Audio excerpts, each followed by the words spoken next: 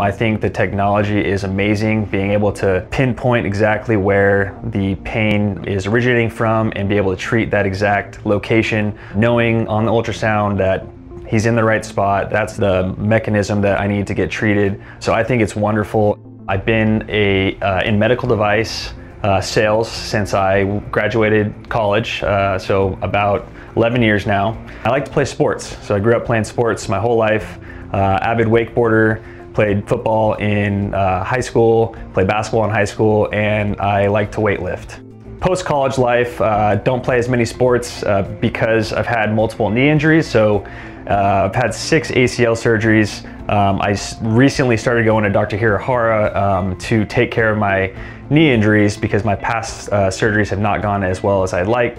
Overworking out tends to cause some injuries, so working out a little bit too hard, too many times, not giving myself enough rest time started giving me a little bit of pain in my elbow.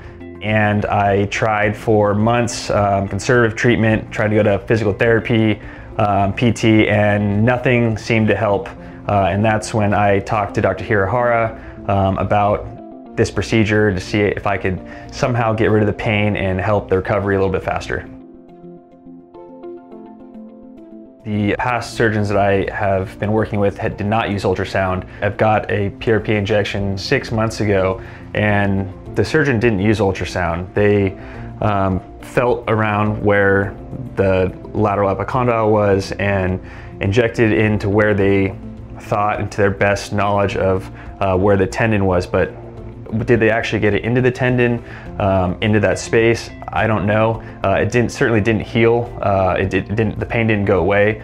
And so understanding that Dr. Hirahara used ultrasound, he could see while he was putting the needle in exactly the site that he needs to go into. And when he started injecting into the site, I could feel it start filling up. I know that that's going to start the healing process.